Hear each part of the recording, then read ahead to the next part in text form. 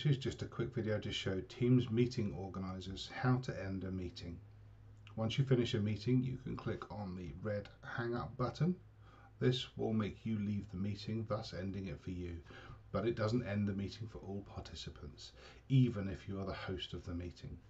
This means that the other participants can continue the meeting without the organizer, and participants can also leave the meeting and come back in by clicking on the initial invitation link.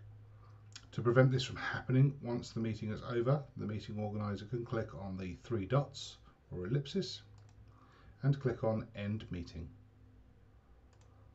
Click on End, and that will end the meeting for all participants.